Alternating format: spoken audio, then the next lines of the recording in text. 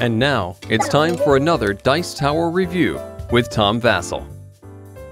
Today we're taking a look at If Wishes Were Fishes. Now this is an older game from Rio Grande Games designed by Peter Sarah and Michael Adams. And the thing about If Wishes Were Fishes that distinguish it probably above any other game is that it comes with these rubber worms that look like little bait worms. And I can imagine the designers sitting around with these worms and they're like, oh, how can I use these in a game? And that's how they designed the game. Now I don't know if that's how the game was designed, but that's what it feels like.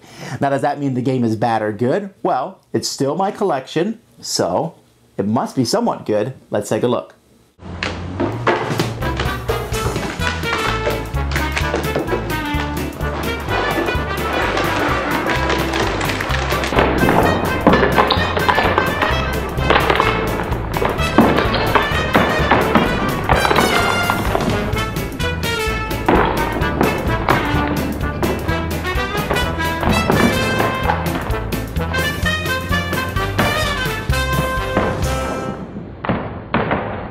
Here's a picture of the board, and on the board there's different markets that will take different kinds of fish, and the fish are, you know, kind of silly. You can see here's an angel fish, and over here is a starfish, and over here we have all the different fish. There's the clownfish.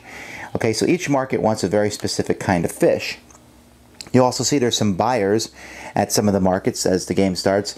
The black ones are worth 1 point, the gray ones are worth 2, and the white ones are worth 3, and they're different sizes to show that.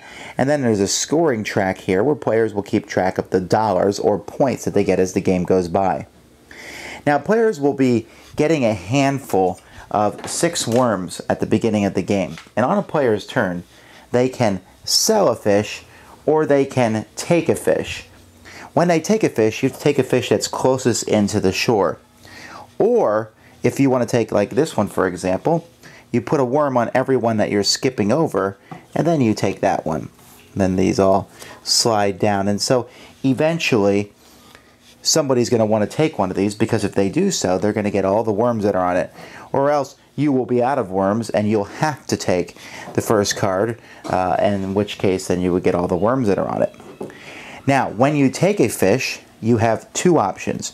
You can either keep the fish and put the fish in your boat, or you can use the wish on the fish here.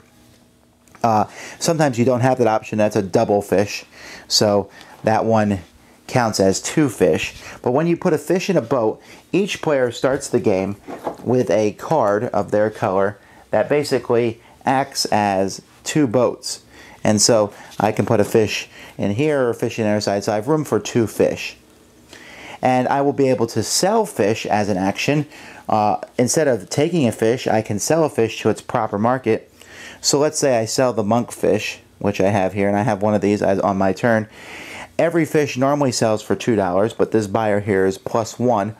So I would sell a fish there for $3, and I would put a fish there of my color. Now, what I want to do as the game progresses is have multiple buyers at my market. Here, this fish would sell for $2, $3, $4, $5, $6, $7.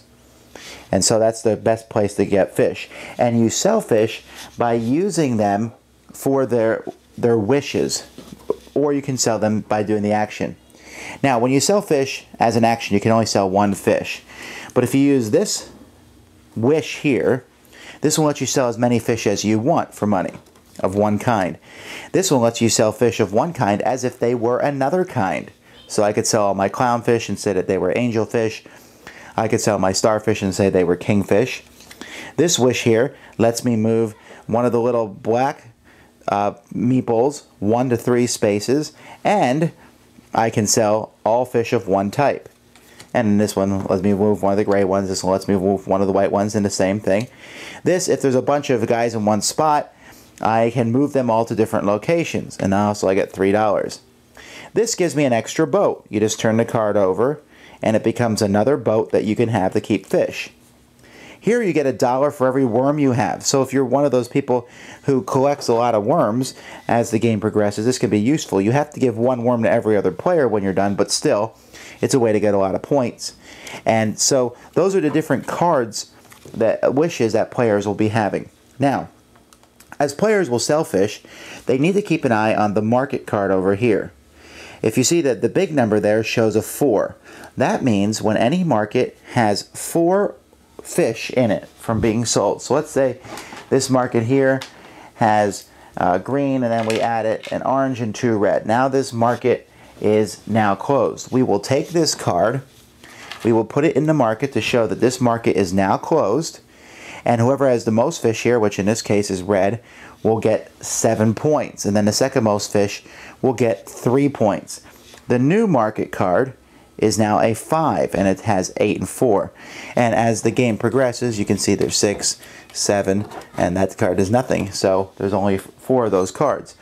Now, when these cards are placed out, that market's closed, and if you can still sell a fish to that market, if you wish, but when you sell fish to that market, it must go in the trash heap instead of going to the market. And the game will end in one of 2 ways. Either all the market cards will be out on the board, or the trash heap will be filled. If the trash heap's filled, then whoever has the most fish in the trash is going to lose points, and the second most will lose points. Otherwise, if the markets end first and the game just ends, whoever has the most worms will get some bonus points, and the second most worms will get bonus points. And then whoever has the most money / points is the winner of the game.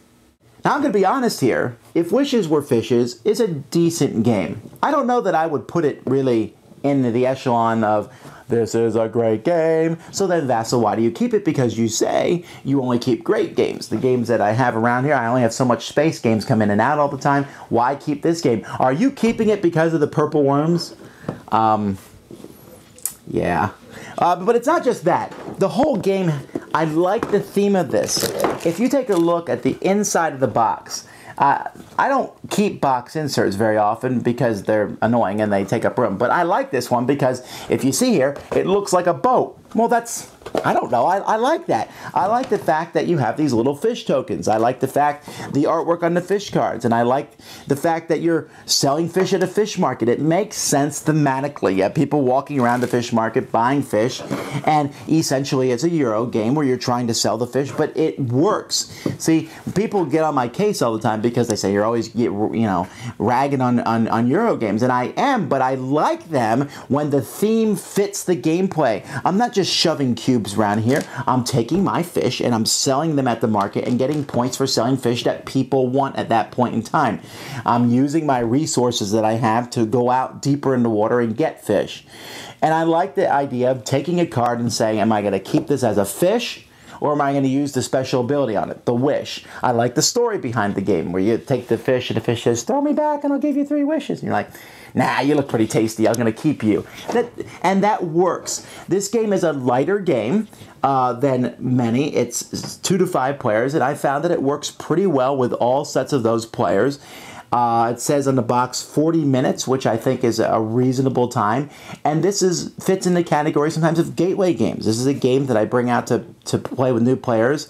I find myself having to explain the wish cards again and again and again and again and again, but that's not a big deal because you just say, hey, these are the cards that are out there. This is what each one does. What would you like to do? And meanwhile, you see people doing what I'm doing right now and sitting there playing with the worms or stacking their fish. The game is just a very good visual effect. So with that strong visual theme, add it to fun, light gameplay. It's not a difficult game to play. And a game that actually offers some looking ahead and saying, okay, this fish is doing well. What am I going to do? Where will I sell my fish? What fish am I going to sell? Which fish are going to get me the most points at the end of the game? That adds to it. So it's a middleweight, maybe closer to a light middleweight Euro game, but one that I enjoy quite a bit. If Wishes Were Fishes. And you know what? I'm still going to keep it. Thanks so much for watching the Dice Tower videos. Find more great videos and reviews, as well as our top-rated audio podcast at Dicetower.com. You can also find the latest board game news at Dicetowernews.com. I'm Eric Summerer, and you've been watching The Dice Tower. The Dice Tower is sponsored by Fun Again Games, the world's best game source. Fun Again Games has over 5,000 games available. Check them out at funagain.com.